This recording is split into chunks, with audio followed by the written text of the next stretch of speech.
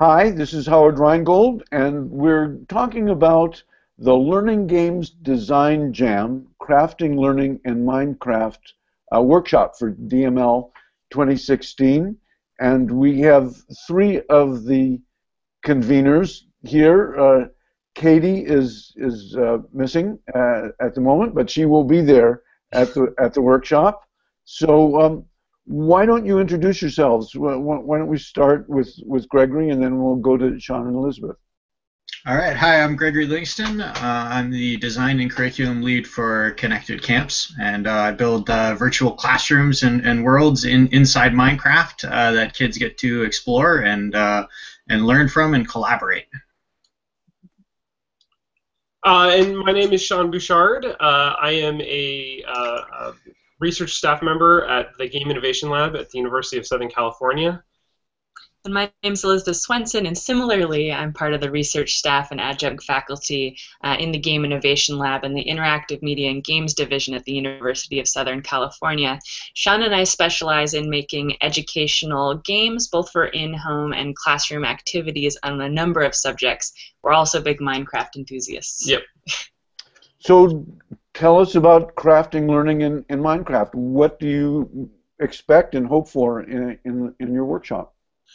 Sure, absolutely. Well, we're really looking forward to this. We're really excited about it. We're excited about bringing together a group of people, educators and people who want to use games to teach all sorts of different subjects: math, science, humanities. Minecraft has proven in the past that it's because it is open world, because it's such a sandbox, it's capable of creating an environment where lots of things can happen.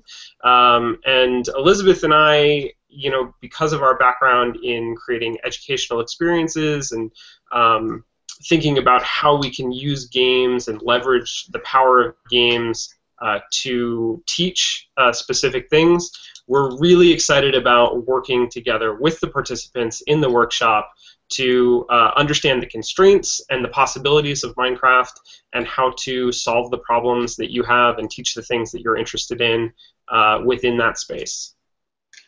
I think we have a really exciting platform, and Sean mentioned the open world nature of it, and I think that's a big key to it.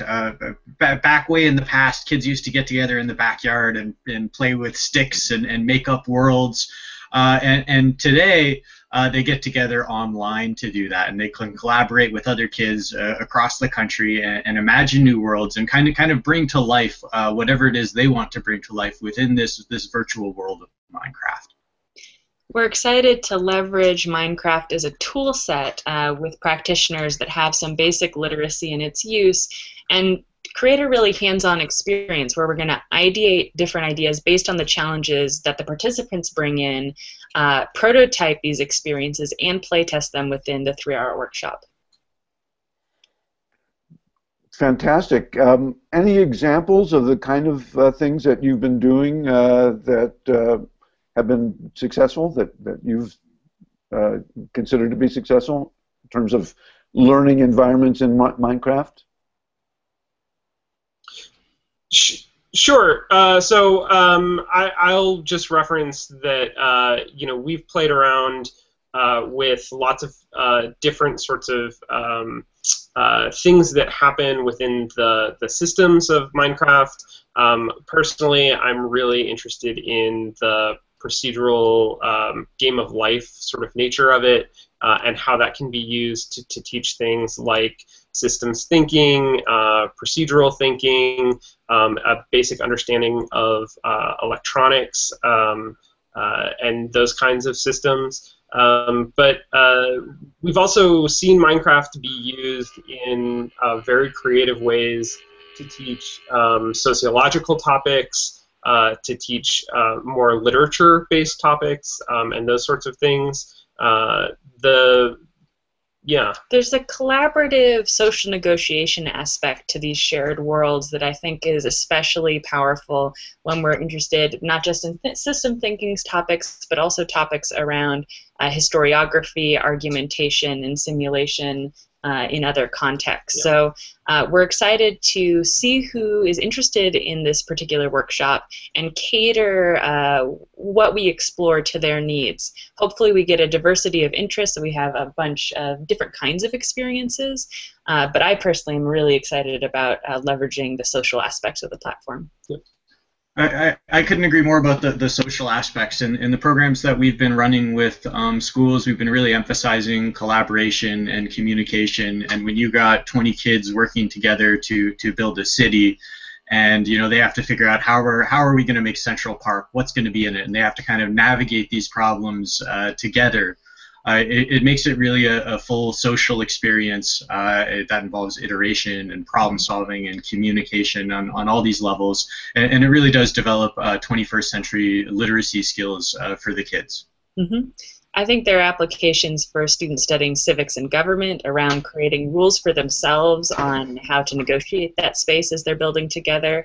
But as Sean mentions, there's a lot of really fun learning applications within the metaphors of Minecraft as being like a natural world, and what can we observe and predict based on our experiences here. The emergent efficiencies and economics of that space create some really interesting situations that players can explore, and when they explore those situations and problems together, there are really, really neat emergent effects to that. And tying in with those economies, there's some interesting opportunities to practice simple critical thinking or even the scientific method around, okay, our group's going to focus on an economy like this to thrive in Minecraft. How do we predict that to play out over, so many game days and night cycles compared to another group who might be trying a very different strategy? Right.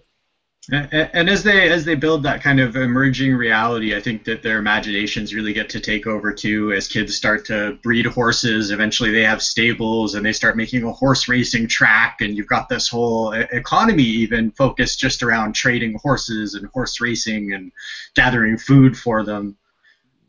Or for teachers interested in literature and language, or even teaching poetry, there are a lot of opportunities to create emergent narratives in the space through the placement of signposts, through interesting artifacts you leave behind to create an emotional experience for new discoverers who come upon that work. So I think there's opportunity in the arts and through expression as well if we have anyone attending interested in that area. Yep.